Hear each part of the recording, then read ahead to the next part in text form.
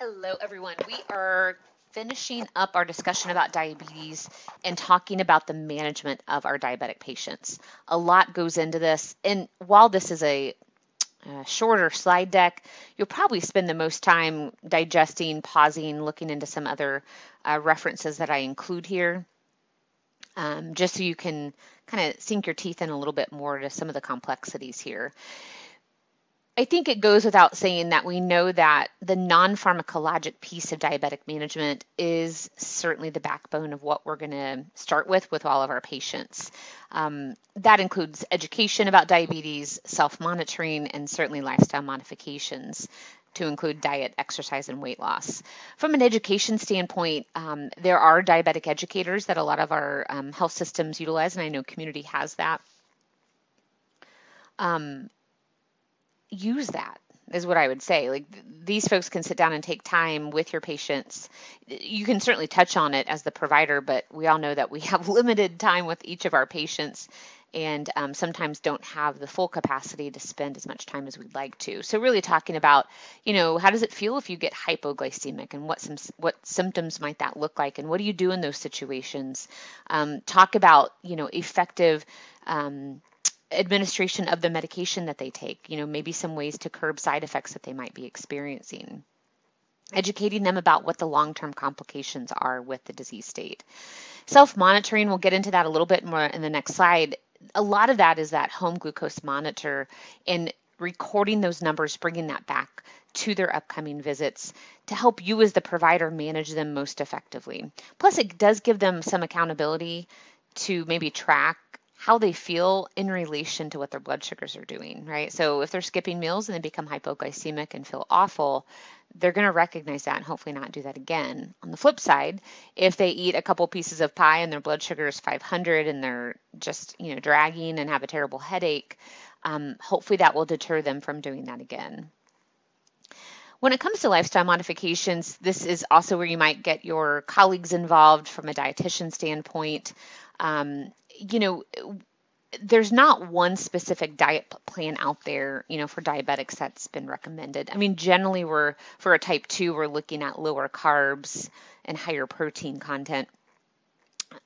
This healthy eating plate has taken the place of the food pyramid that used to be known as, some of the standard recommendations, but really getting a good distribution of fruits and vegetables, whole grains, so any of those carbs, making sure they're not processed, and then any kind of healthy protein as well. Again, this is hopefully something a dietitian could dig into a little bit more. I also would encourage you to at least recommend some type of monitoring app.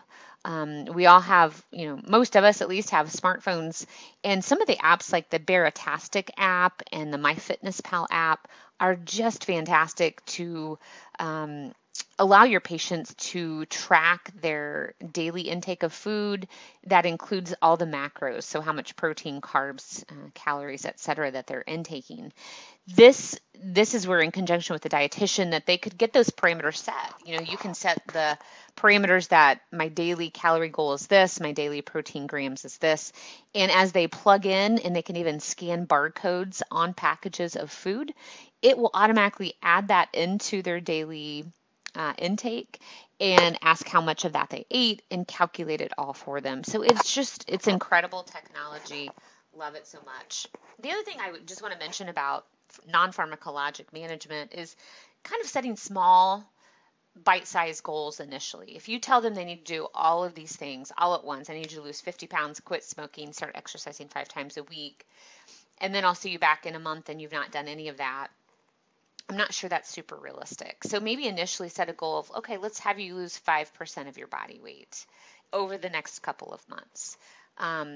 And, maybe you just eliminate the sugar sweetened beverages that you're taking in. That's the only diet change I want you to make here until I see you back in a month. That's gonna add a layer of buy-in from your patient and trust and understanding. And then when they do come back, recognize that. I just had a friend of mine who said she was so proud of herself. She had lost 25 pounds between her last visit and the current visit, and nothing was said from the provider We seem to be very quick to notice if there's been a weight gain, but we also need to be sure to certainly recognize and acknowledge our patients for hard work that result in positive changes like that. Our goals of treatment need to be specified. We want to bring your blood sugar levels down to a acceptable range, and definitely more importantly, we really want to try and prevent or attenuate those chronic complications that develop from diabetes, and they're bad, right? Heart disease, loss of vision, kidney disease, all those things that certainly complicate our quality of life. And then managing their other CVD risk factors concomitantly is important. And, a lot of these, as we talked about, the diabetic patients that come in, they do come in with hypertension and a dyslipidemia profile. It's important for our patients, in addition to us, of course, to know the targets of what we're looking for. I included the ADA guidelines as it relates to A1C, and then preprandial and postprandial glucose. Typically, postprandial, when you think about that, is a 2-hour post-meal blood sugar. That's the standard. And you can see that the ACE guidelines are stricter, just in general across the board. So, there are some studies that show the lower, our A1C is, the less likelihood we're going to have complications and less severe complications. But remember, there's a fine line between getting them too low where they have hypoglycemic episodes and certainly something that might have to be adjusted in our elderly or more frail patients. I include this here at the bottom just to say that even with the best laid plans and our hardest working patients to get to A1C, blood pressure, and cholesterol goals, at best, about 19% of our patients can get there. Okay, even when we lighten those goals to make them a little less stringent, so A1C of less than 8%, and the cholesterol non-HDL less than 160 instead of 130, we're about 36%. So it's a tough gig, both from the perspective of the provider and the patient, to really across the board meet those goals. But we're certainly going to try. Home glucose monitoring is just an essential part of diabetic management. We need data as providers to help us understand, what's going on during most of their life. They're with us for small, brief episodes of time where we discuss what's been going on. But the buy-in really changes from your patient when they're willing to do their home glucose monitoring. So talk to them about that. How does this food affect their blood sugar? Does that make it go up? Okay, you probably should avoid that food, etc. But it is going to help us adjust medications because there are certain meds that we are going to utilize that help more with fasting glucose elevations versus postprandial. If they're having symptoms of, they don't know what's going on, we'll check your blood sugar to see if that's related. Is it super low? Is it super high? And we do always have to take into consideration cost. A lot of these test strips are expensive. One strip can be, between 50 cents to sometimes 75 cents. And if they're checking their blood sugars a couple times a day, that could add up, and certainly in those that have a limited budget. So we want to understand what their coverage looks like for that.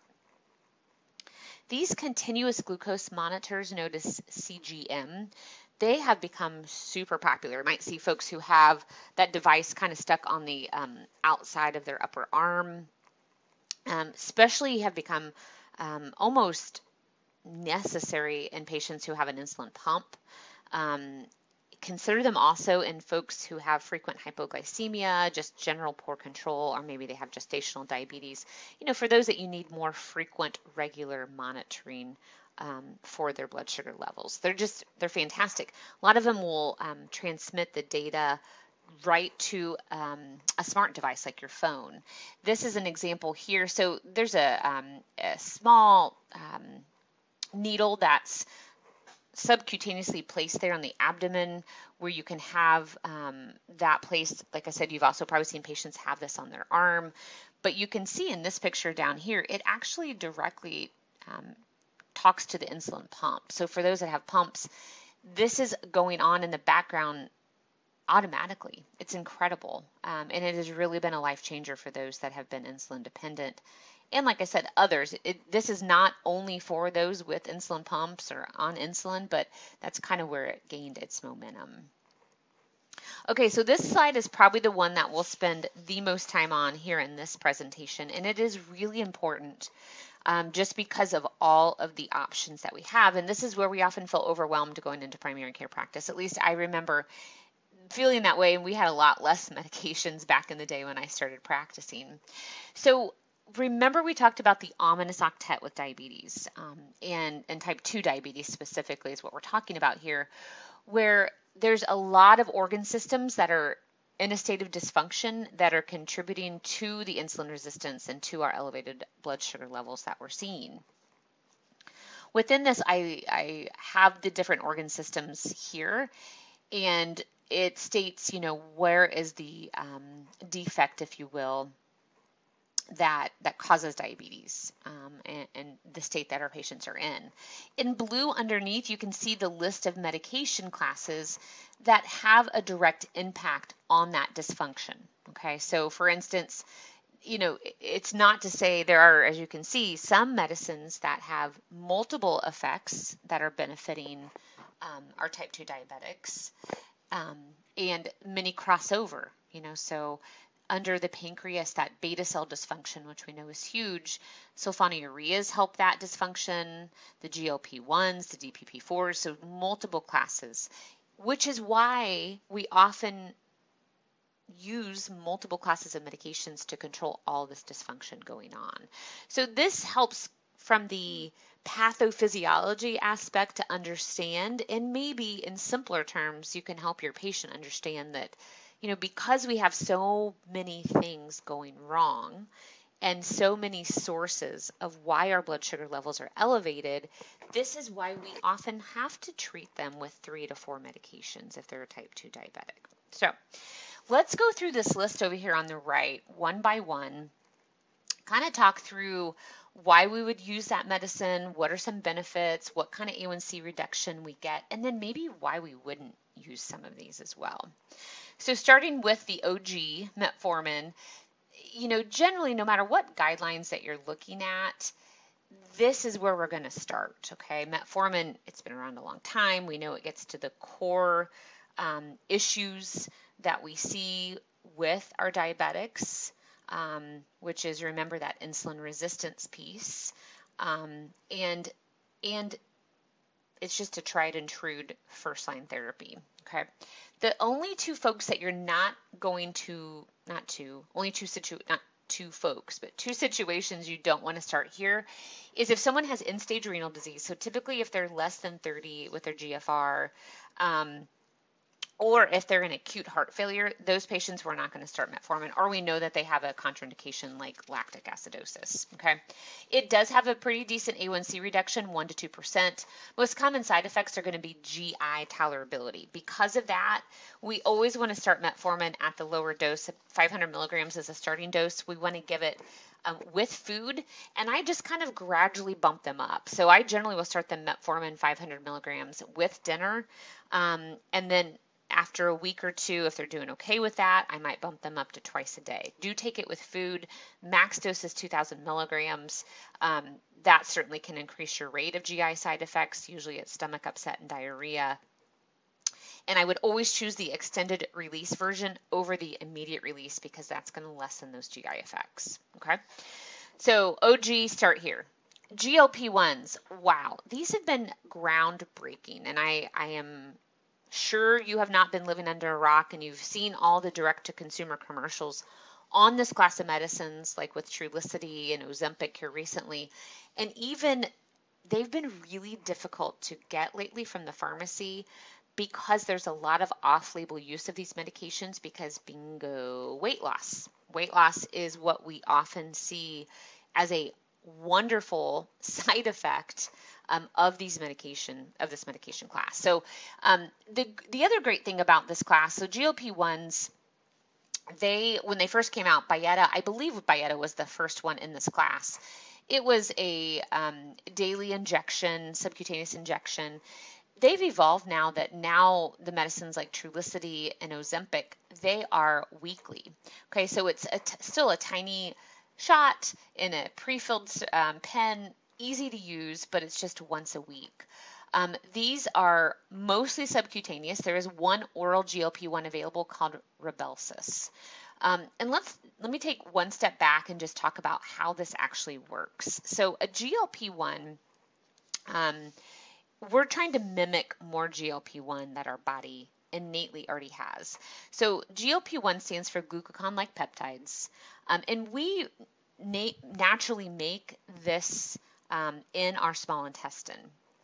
Unfortunately, when we develop insulin resistance, though, our GLP-1 levels go down, and when that happens, a lot of bad things happens. So what we need and have GLP-1 around for is, number one, it helps to slow our gastric emptying. It helps us feel fuller longer, okay?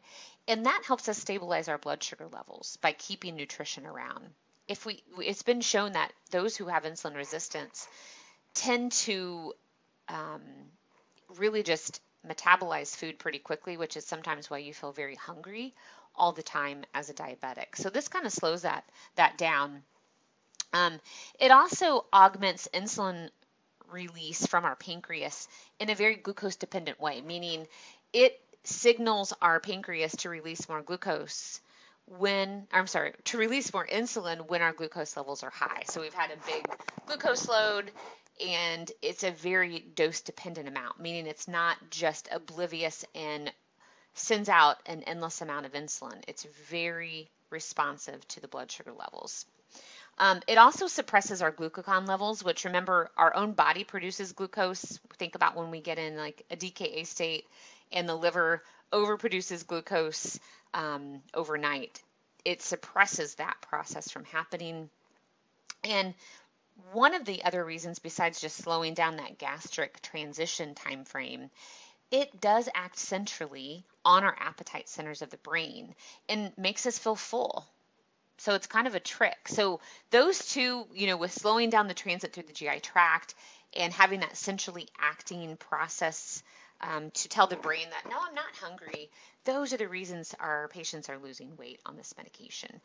There's a GLP-1 that's now marketed specifically for weight loss called Wegovy. And it's fantastic, but it's really expensive and hardly any insurance companies are paying for it. It's about $1,200 a month. So these meds just in general are not cheap, but if they do have coverage, the Ozempic, Trulicities, those type of medicines should be covered under their plan with a certain copay. Here's the other cool thing about GLP-1s. They are preferred in our patients with either high risk for atherosclerotic cardiovascular disease or even established ASCVD. There's been lots of studies to show their true benefit of reducing those risk factors. That's huge, right? Because you think about diabetes, you think about CVD complications kind of hand in hand.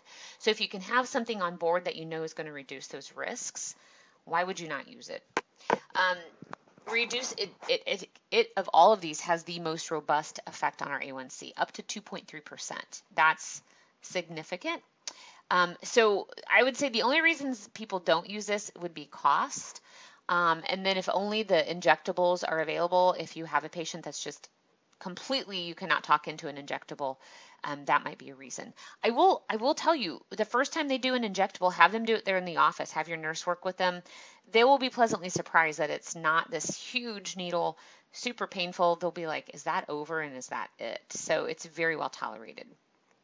Okay, I gave so much love to the GLP-1s. Let's move on to the SGLT2 inhibitors. Another great class that's one of the more recent classes that has come to market. Some of those examples are Invokana, Farxiga, Jardiance. These are a great second-line option as well. We'll talk a little bit more about these within the guidelines about why you might choose an SGLT2 inhibitor over a GLP-1, but really the main reason is if you have a patient with heart failure or chronic kidney disease, this is a great class. It has evidence, studies behind it to show that, and in fact, 2 of these SGLT2s are actually indicated for chronic kidney disease as well, which is pretty incredible. So Farxiga and Invokana both have indications for chronic kidney disease. And taking that a next step, Farxiga, even if your patient does not have type 2 diabetes and they just purely have chronic kidney disease, it has an indication for that solely. So Farxiga is typically my go-to just from if I'm going to use this class. it has the most data about kidney protection as well. Invocana and Jardiance. I do use those too. And sometimes, unfortunately, it is going to be driven by their insurance plans and preferred status. So just know your patient. No, all of them are great options for reducing your blood sugar. But if you do want to tap into any of these to help mitigate some of their other chronic disease states, such as heart failure, chronic kidney disease, awesome choice. Reduces A1C by not quite as robust as the GLP-1s, up to 1%. A couple tales of caution here. It does have a diuretic effect. So these really work by pulling blood sugar from your bloodstream into your urine. So you're excreting sometimes up to 50 to 100 grams of glucose in your urine every day. That pulls water with it. So patients are sometimes urinating more frequently, usually. But with that, when it's pulling that urine, it's pretty heavily concentrated with glucose, and that increases risk of yeast infections and bacteria in that urinary tract, which can increase infections, UTIs, yeast infections, that type of thing. So you really want to counsel your patients about that potential side effect. One way to mitigate that is by having them drink a lot of water to keep that urine as dilute as possible. But even with that, some patients still have these side effects. So you do need to monitor that closely. Sometimes I've had to take patients off of it for those reasons. Okay. DPP-4s, these are great options I love these in my elderly patients. They're very safe across the board. Less robust A1C reduction, but they work, flipping to the physiologic standpoint, the way that these medications work. So DPP-4 is an enzyme that our body produces that breaks down our own GLP-1. And remember, we want lots of GLP-1. We've already heard of all the benefits up above that I talked about that. So we want to inhibit these DPP-4 enzymes because by nature they break down GLP-1, right? So we're going to try and inhibit that and hence up our GLP-1 levels. Now, of course, it's not going to be as robust as if we're giving them a GLP-1, as we mentioned above, but it is a nice adjunct to some of the other medications that we could use. And I guess you could technically even use those together. I don't use that combination very, very often together, but you certainly could. And they do tend to have a great effect if you have that patient who's being really good about checking their home blood sugars and they notice, gosh, my postprandial blood sugars, that's my problem. This might be a good adjunct for them. Moving on to sulfonylureas, this class has been around a really long time. Because of that, they're really cheap. There's a couple problems. There's not, other than lowering their blood sugars, it really doesn't seem to have an effect of reducing any other complications in your patients, and in fact can cause side effects, the major one being hypoglycemia. And the challenge with that is that these are the class, and insulin included, that if you give, high levels and sometimes even low doses of the sulfonylureas, it can prolong that the medicine sticks around for a long time, and the effects of the hypoglycemia can also stick around for a long time.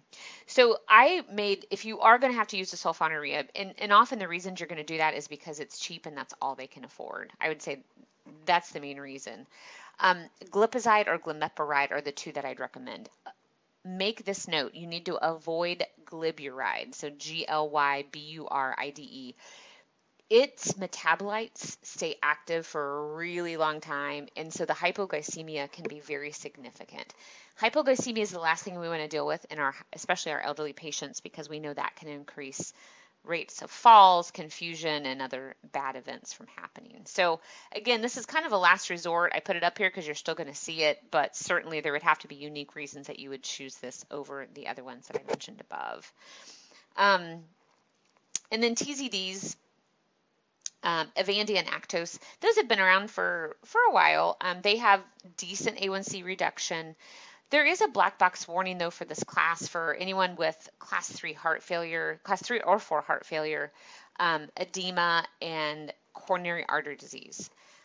Because of that, and we know our population of patients with diabetes that we treat that already sometimes have some cardiovascular disease, I just tend to avoid these, again, unless it's the only thing that they can tolerate, maybe the only thing that's covered in their plan, but that would be a really rare situation again. before I flip from this very long slide, um, I did want to mention that um, I didn't include every single drug that we've ever had known to man for type 2 diabetes. So there's some classes like the alpha glucosidase inhibitors like acarbose, the amylin analogs like Simlin, and the meglitinides like Prandin. They just generally aren't used a ton. Um, and because of that, we have so many other options. I did not include those, but certainly know that there are a few out there that are not discussed in detail here.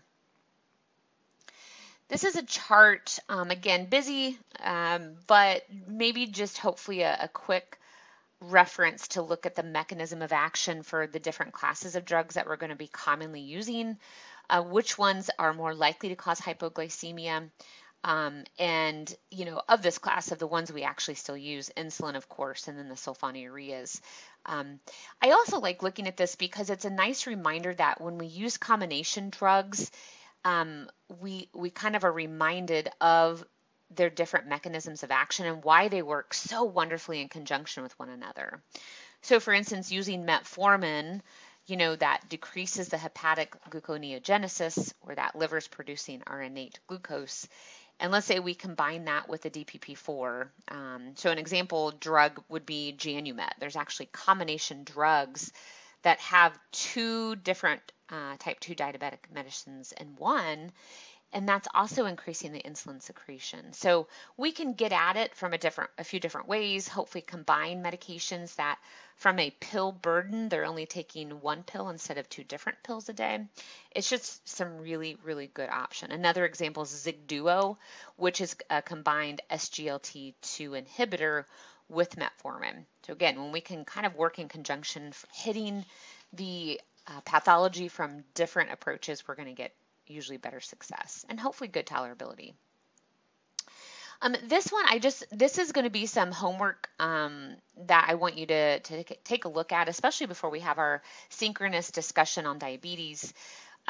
This first, if you can't open it from the PDF, you certainly, I posted it on the main chart on the endocrinology module page on Canvas, so you can open it from there if you have trouble here. But it's just a brief table of the different medications, dosages, and duration of action for the drugs. And then this next one is from Dr. Tui. He's a pharmacist here at Butler, and it really goes into depth looking at each class of type 2 diabetic medicines. When you use it, what are those GFR kind of restrictions if they have a GFR less than 45, if we shouldn't use a certain class of medication, definite adverse events, some side effects to think about, and certainly benefits as well. So you might take some time looking through that. Really, the ones highlighted in green are the classes that I really want you to focus on. The ones in yellow, yeah, we still use those a little bit, and the ones in red, we just really aren't using those hardly at all. So really focus on the green, kind of highlighted classes of drugs. And this is just a flow sheet over here, to the right. Again, just kind of getting your thoughts together as you're approaching that type 2 diabetic, and what you start with. We'll talk about a few other algorithms, but weight loss, exercise, always the standard. Add metformin. When we recheck their A1C about 3 months, we might need to add another medicine at that point. Maybe check them again in 3 months, and kind of so on and so forth. Then there's, down here there's a lot of different factors to consider when we're talking about therapy. What are their comorbidities, right? What kind of end results are we looking for? Do they have cardiovascular disease? Do they have kidney disease, which unfortunately a lot of our diabetics do?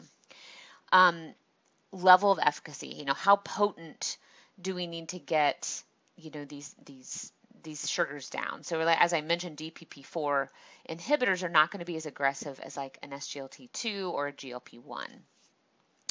What's their hypoglycemic risk? If they're at high risk for this, we really want to try and avoid SUs and insulins. Are we looking for weight loss, right? If that's the case, we're really wanting to think about GLP-1s and SGLT2 inhibitors. Looking at those side effects, if they have a history of certain problems in their medical history, like fluid retention, Potentially, if they have a lot of GI issues going on, typically with nausea and vomiting, we're not going to want to give them a GLP-1 because nausea and vomiting can be the number one side effect. And certainly cost is always a factor with our patients. At times you wish that wouldn't factor in, but it does, and it should be an active conversation you have with your patient because certainly could affect compliance. So just take some time with this, pause, look at these handouts, and I think, like I said, that'll really help you coming into our synchronous event. This is a new drug that's come in the market in the last year called Mounjaro. So it's the first in class. And it's so new, it's not really even been added into some of the standardized recommendations of drug therapy yet. But I'm telling you, it's another one that's been pretty groundbreaking. So it's referred to as a twincretin because it combines the GLP-1 and a GIP receptor effect here. So GLP-1 stands for the glucagon-like peptide, and the GIP is the glucose-dependent insulinotropic polypeptide. Yeah, word twist. And over here you can quickly see this is the normal mechanism of action when we eat a cheeseburger, any food. What should happen? And so GLP-1 and GIP are really good. When you think about good and bad, peptides and factors in the body, we want these things because ultimately it's going to promote our own insulin secretion. It's going to help stimulate, the suppressing, not stimulate, but it's going to suppress the glucagon when we eat, so our body's not overly producing that. And as you can see, in this chart, it kind of breaks down what each effect would look like. So this is an injection once weekly, decreases A1C by about 2.3%, which is the most robust of any drug we have. And weight loss, I'm telling you folks, has been unbelievable. 25-pound weight loss has been pretty average. So some more than that, some less than that. You're going to see a lot of the same side effects as you do with your GLP-1s, like nausea, vomiting, potentially. You got to be cautious about acute pancreatitis. But generally, people are going to be asking for it. Of course, the next question is, how expensive is it? And it's really, really expensive. So I've prescribed it, I think, once because I had like a coupon to give a patient. But I think at the end of the day, you're going to have to prove that they've failed other drugs, even maybe a couple in the class before going to this option. Okay, this is another really good summary. So a couple of our vetted, kind of experts, if you will, in the treatment of diabetes. This first algorithm, probably my favorite one when I'm looking at management of my patients, is from the ADA, and this is the last update from 2019. I'll be interested if they add in Mounjaro into this with their next update. But nonetheless, starting at the beginning, first line therapy is always going to be metformin and lifestyle modifications. Duh, we should know that at this point. But what I really, really like about this algorithm is the next thing it asks is, do they already have established ASCVD or chronic kidney disease? That just quickly gets my mind right in thinking about the patient specifically and what I need to use to treat them, okay? If they don't have that, I'm moving on. If they do, however, and they have, they could have both, and I would say you're always going to, I think, preferentially want to treat or address the ASCVD risk factors because we know MIs and cardiovascular disease are the number one killer of diabetics. So if they do have ASCVD, you're looking at starting them with a GLP-1 or an SGLT2, okay? And both of these classes have shown major reductions in cardiovascular events, okay, which is awesome. However, if they have heart failure or chronic kidney disease that predominates, then SGLT2s are going to be really where you're going to want to start. And then it kind of gives some other recommendations marching down here about what you should use, what you shouldn't use. And then you can always add on from there. Back up here, if they do not have that established ASCVD or CKD, then you can really look at, again, specifically what you're trying to get to with this patient. If you know they're elderly, they're frail, they've been just kind of very sensitive to hypoglycemia in the past, we have some recommendations here across the board about what you might try. And again, you march down with some additional options as you add on. And then let's say you need to minimize weight gain or really help them with weight loss. We know that GLP-1s or SGLT2s are going to be where to go. And then talks again about if we continue to be above target, what to add on and why moving down. And then the last category over here is cost. Certainly that is something, like I mentioned, to consider. Unfortunately, these drugs, we know side effects can be challenging. Obviously, if someone has heart failure, you're going to need to avoid a TZD. And again, at the end of the day, hopefully you can still be your patient's advocate to try and get them maybe a better drug that they need, but certainly try and be their advocate from that standpoint. This is the 2019 ACE guidelines. So this is from our endocrinology friends. Looks a bit simpler. So certainly this is an option to go with. They kind of break it down based on what their A1C numbers are. This is why I like the ADA guidelines on the previous slide better, because it's more patient-centric, if you will, versus just numbers. So for these, obviously if the A1C is 6.5% or below, you want to just, continue to encourage lifestyle modifications. And then if their entry A1C is less than 7.5%, you're thinking monotherapy. Metformin's your first go-to. You can consider some of the other drugs for additional reasons. However, if their A1C is 7.5% or higher, you're already thinking about dual therapy. That's where maybe some of these metformin plus an SGLT2, for instance, would be a great idea. I'll tell you on a side note, as a provider, I always will generally start with a metformin solo just to make sure they tolerate that okay. And then if their A1C is not getting to goal, I might up that metformin or add a dual agent at a 3 or 6 month follow-up. It's just kind of generally how I personally approach these patients. There's another category over here where the A1C is greater than 9%. So per the ACE guidelines, they're recommending if they have no symptoms, just start them on dual or triple therapy as mentioned to the left. But if they're symptomatic with, polyuria, polydipsia, things like that, you might even go right to insulin.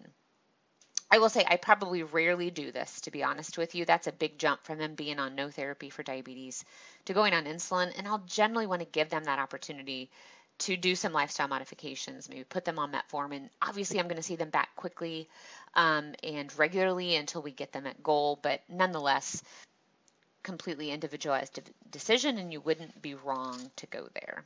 Advice.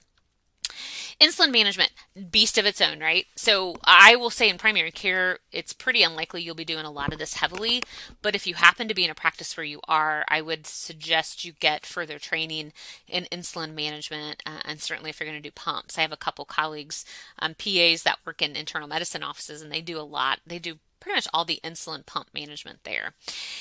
This, again, is just some time to break it down. Really major categories of insulin are the rapid acting, things like Novolog, shorter acting like Humulin R, intermediate long acting, and then the ultra long acting. So you've probably heard of medications like Lantus, Toujeo as basal insulins, and Levemir.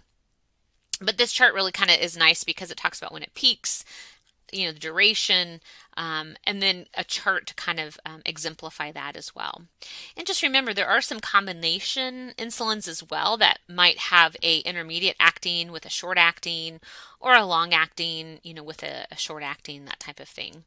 Again, this is really beyond, I think, what you'll probably be doing in primary care, but I wanted to put it out there for awareness. If someone is on insulin, and again, you could have insulin, obviously your type 1s are definitely insulin dependent, and like I said, across the board for the most part. I don't know how your particular organization manages that, but they're generally going to be seeing endocrinology. But you certainly could have some type 2s that you initiate insulin with as well. You got to think about their supplies, syringes, needles, and pens. A lot of companies have now developed these pre-filled pens that are so easy to use. Needles are so small, and it's often very effective, that it's a multi-use type of pen that increases patient compliance significantly versus the old day of drawing it up from the vial into the syringe. Injection sites, as you can see I know it's small, but any of the orange circles, so abdomen, thigh, buttock, upper arm. Rate of absorption is quickest in the abdomen and slowest in the thigh. You want to make sure that needle, whether it's a pen or whatever they're using, should be in the skin for 5 seconds. So they need to count out loud before they pull it out. And certainly the absorption can be affected if they've been exercising, if they're super hot or super cold, if they massage that muscle afterwards, it could quickly increase the absorption and things like that. So you got to think about all of those things. Insulin pumps, again, beast of their own, just for more awareness purpose, that, this is kind of what an example might look like. There's a catheter inserted, through the skin. It's often very comfortable. Patients get used to it. And that insulin is secreted into the fat, cells to be absorbed into the bloodstream. So this is really, a consideration for, I actually have a couple type 2s on it who really just have really difficult to control sugars. But if someone's really motivated and has been on multiple daily injections for at least 6 months, it's often a good option, and often insurance is doing a better job of paying for it. Most of these have a baseline kind of basal insulin going all the time, with some bolus kind of scheduled throughout the day based around mealtime activity, and it can be adjusted, of course. So the nice thing is these are often linked to that CGM, so that continuous glucose monitor can talk directly to the insulin pump to modify the flow. So it's just super cool as far as technology goes, and really has improved the quality of life of the type 1 diabetics, and rarely in the type 2s who need this, but it's a game changer. It also will give them alerts if their blood sugar gets too low or it's too high. It can notify them of that as well. Insulin, you have to encourage your patients to make sure they're alternating their injection sites, where they can have loss of tissue. Really, that's kind of a subcutaneous immune reaction that can develop usually from the older insulins. Newer ones, we don't usually see that with as much. And then you can have this excess of hypertrophied tissue that develops from repetitive insulin injections and not rotating the sites. So it's really important to educate your patients to rotate sites because of that. So typical guidelines for initiation of insulin for type 1, usually going to be starting at 0.5 to 1 units per kilogram per day, and divide that in the doses. Most regimens for type 1s are dosed 4 times a day. So you think about a basal insulin, then you think about 3 mealtime peaks, much like this graph shows down there.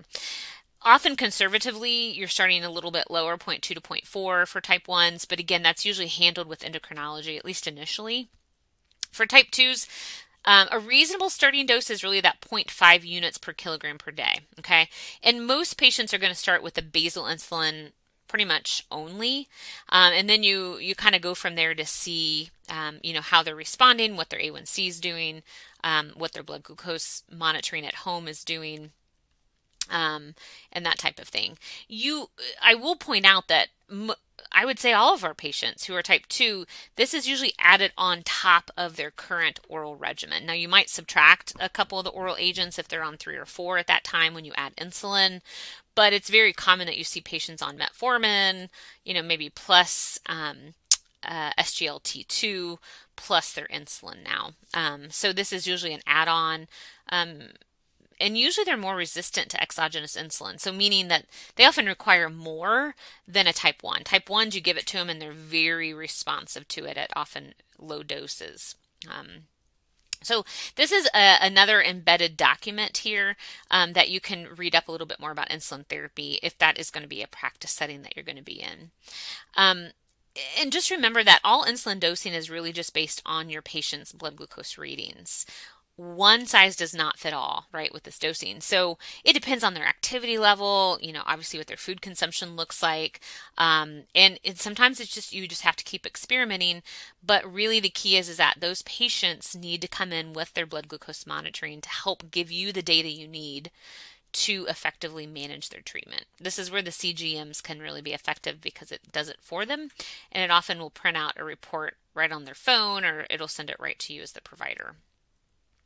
This is just one example of what an insulin dosing might look like.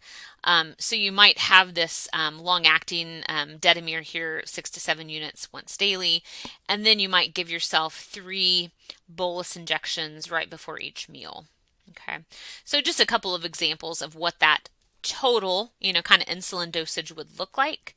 And then certainly you might have to adjust dosing for things like Dawn phenomenon or Samoji effect.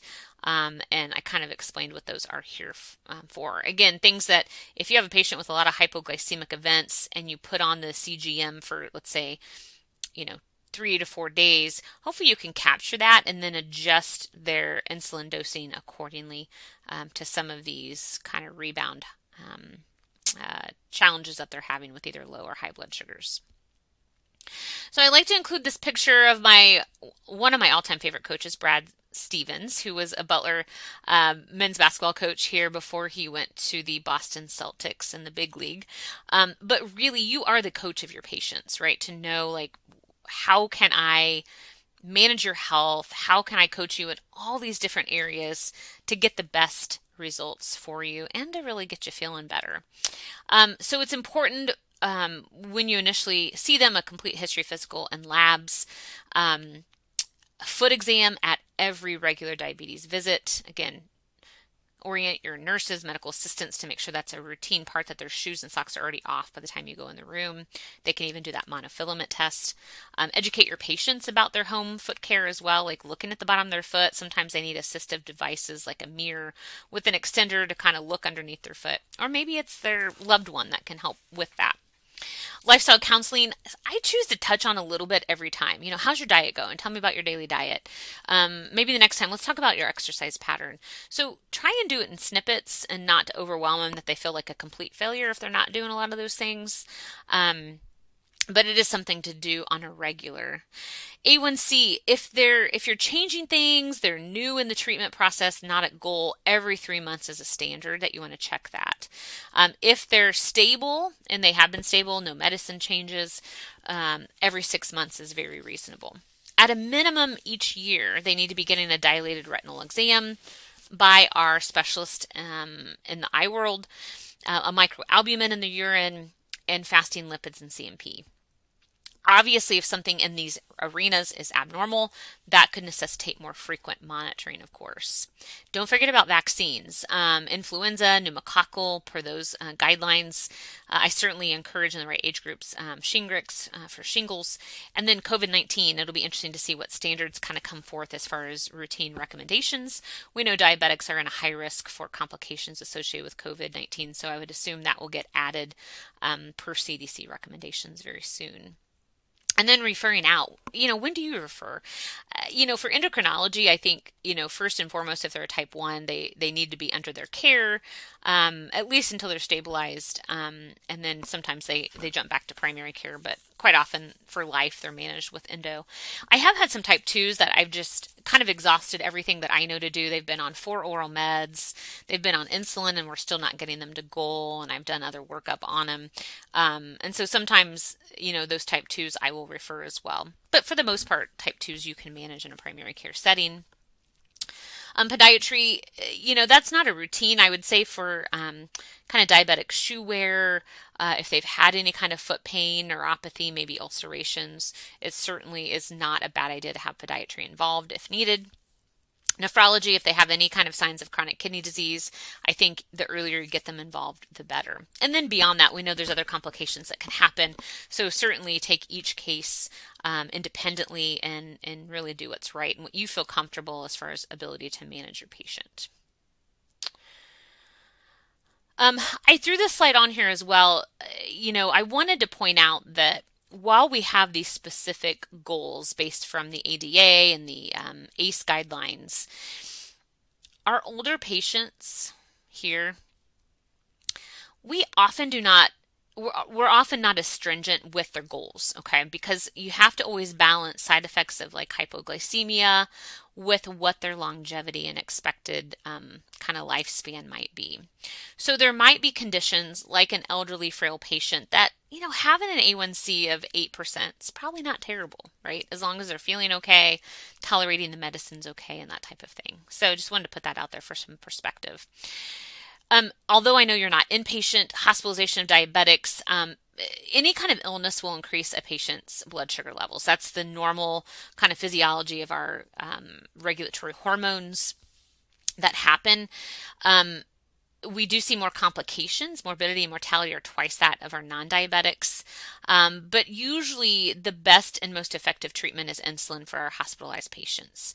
It's safe with heart, kidney, and liver disease, and easier to adjust as needed.